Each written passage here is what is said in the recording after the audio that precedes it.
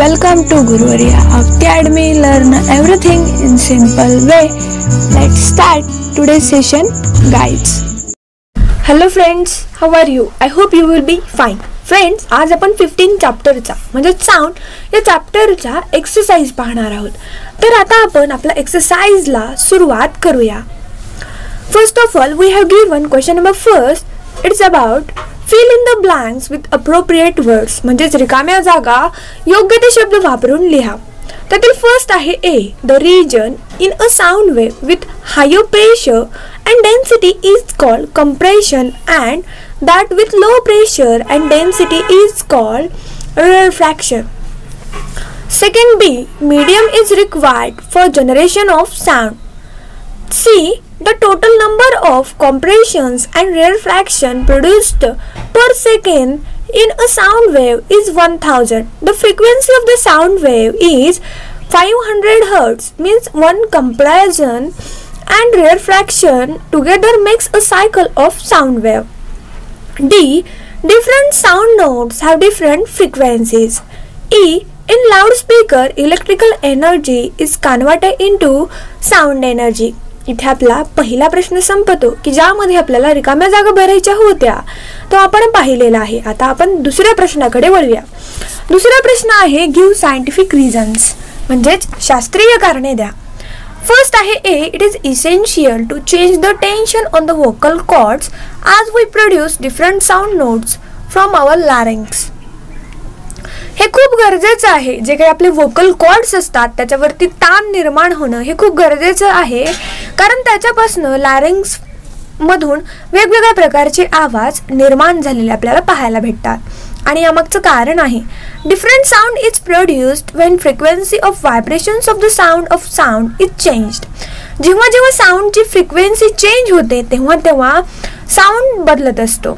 In humans, vocal cord in larynx vibrates and produces sound. मनुष्यांमध्ये जे काही vocal chords असतात जे की लॅरिंग्स मध्ये असतात ते व्हायब्रेट होतात, त्यांची कंपने निर्माण होतात आणि तिथूनच आवाज निर्माण होत असतो.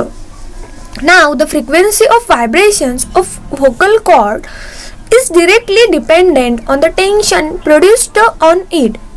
The higher the tension on the cords, the shriller will be the voice produced. So we can say that it is essential to change the tension on the vocal cords to produce different sound notes from our larynx.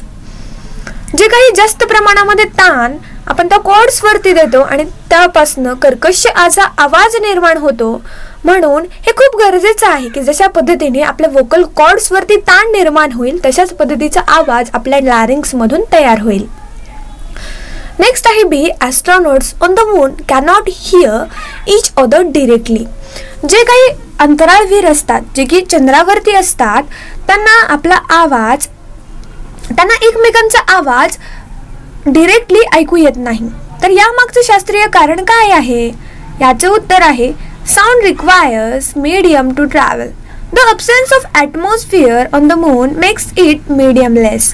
Thus the astronauts on the moon cannot hear each other directly because of absence of the medium. जो काही आवाज असतो त्याला मीडियमची गरज असते.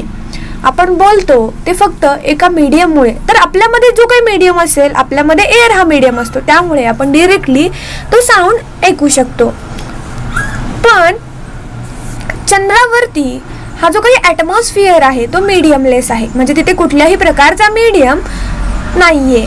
म्हणूनच जे काही ॲस्ट्रॉनॉट्स असतात त्यांना एकमेकांचं बोलणं डिरेक्टली ऐकायला येत नाही.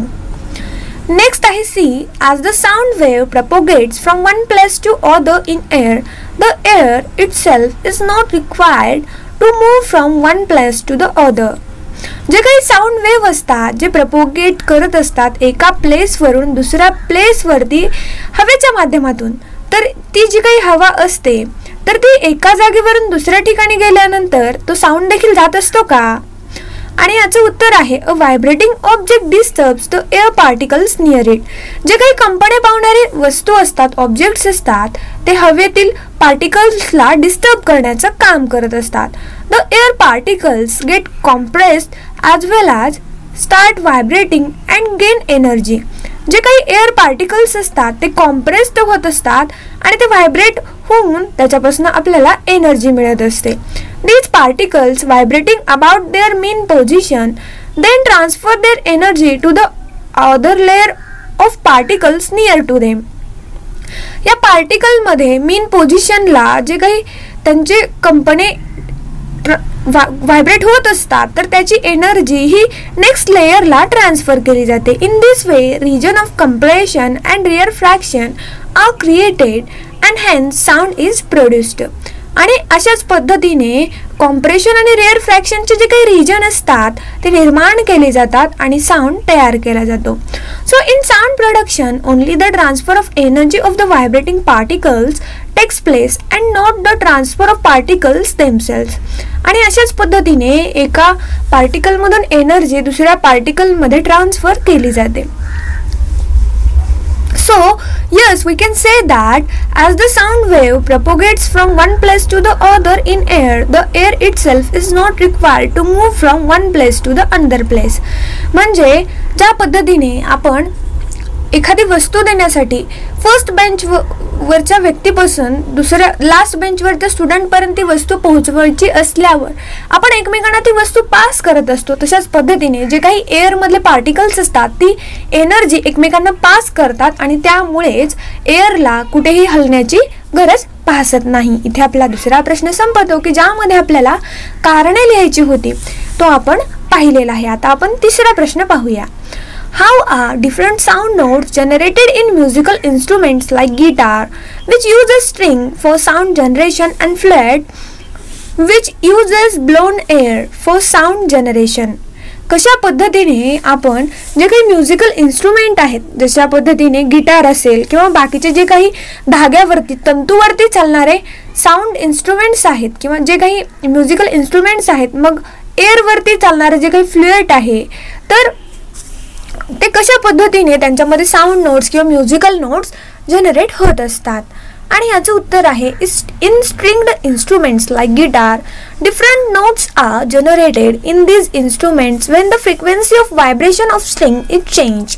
तर हे जे काही तंतुवाद्य असतात गिटारसारखे, तर त्यांच्यामध्ये वेगवेगळे नोट्स हे वेगवेगळ्या इन्स्ट्रुमेंट्समध्ये वेगवेगळ्या फ्रिक्वेन्सीच्या व्हायब्रेशन्सनी बदलले जातात आणि ते त्या स्ट्रिंग मधलं टेन्शन चेंज करून आपल्याला चेंज केलेले पाहायला भेटतात.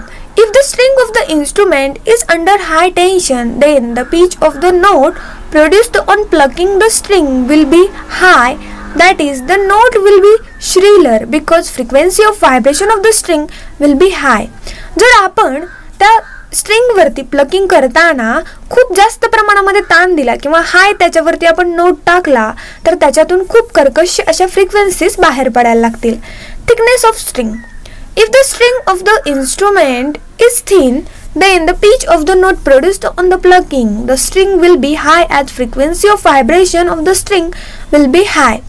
जर तंतूची जाडी ही लहान असेल, अगदी नाजूक असेल, तर त्याच्यापासून जो काही पिच तयार होणार आहे तो खूप मोठ्या फ्रिक्वेन्सीचा असेल. Position of plucking string.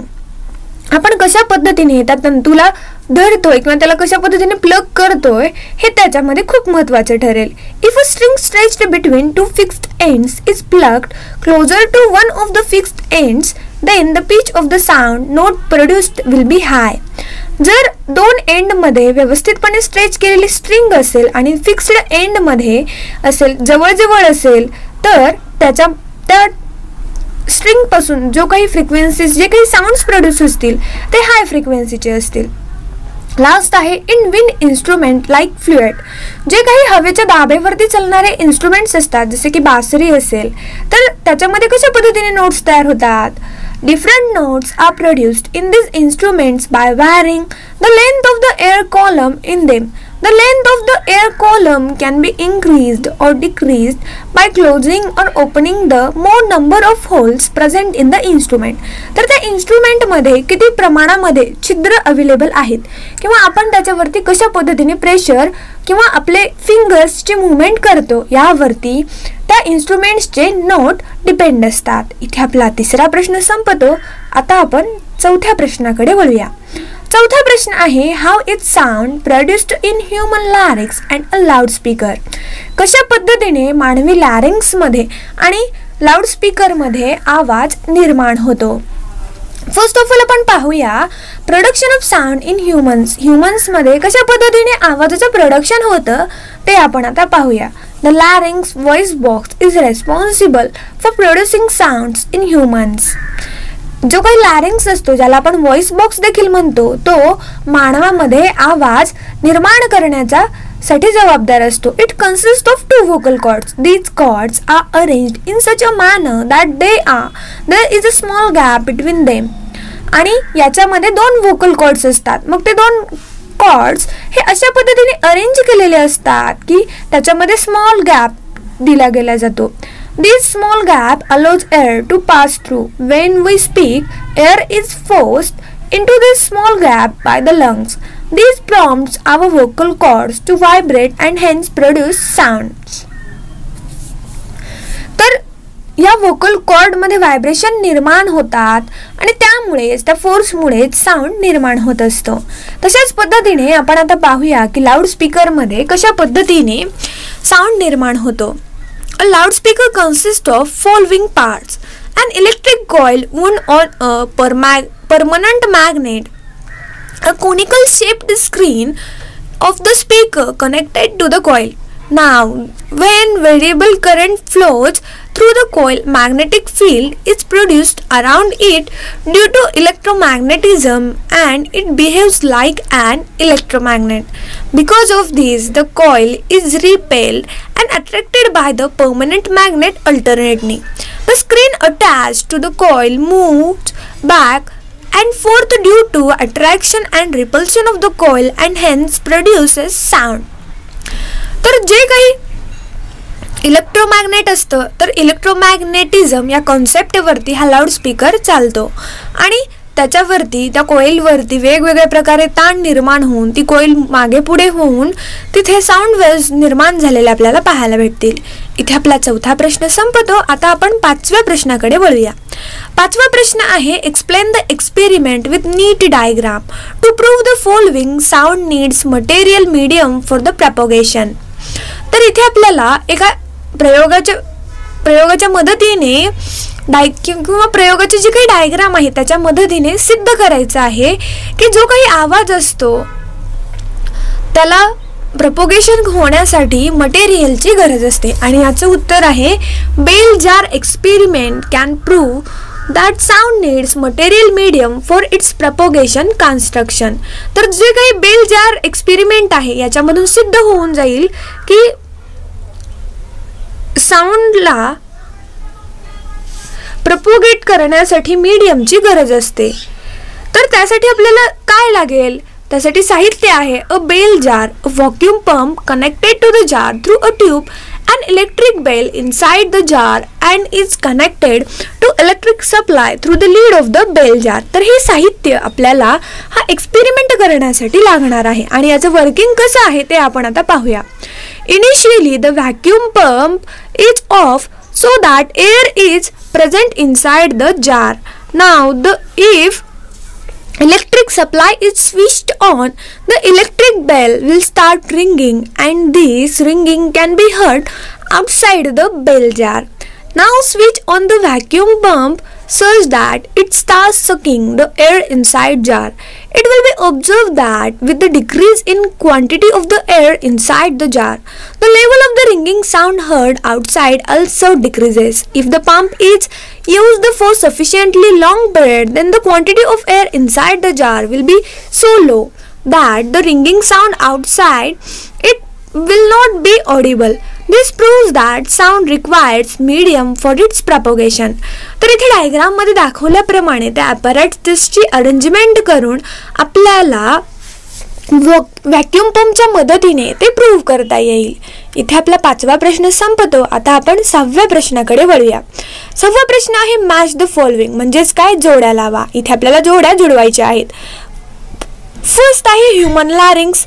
तर human लॅरिंग्स, vibration in vocal chords, loudspeaker, vibrations of screen, जल तरंग, vibrations in air column, tuning for vibration of metal arm, sitar, vibrations in strings.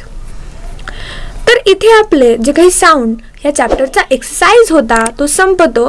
याच अशाच पद्धतीने पुढील चॅप्टरचे एक्सरसाइज पाहण्यासाठी तुम्हाला आमच्या चॅनलच्या प्लेलिस्टमध्ये जावे लागेल.